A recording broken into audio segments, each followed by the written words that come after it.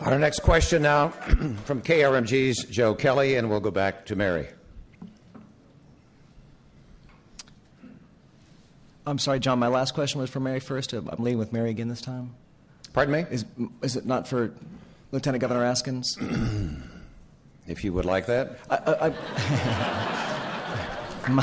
Well, she was last, so she begins first now this time. Would you like a question for Mary Fallin?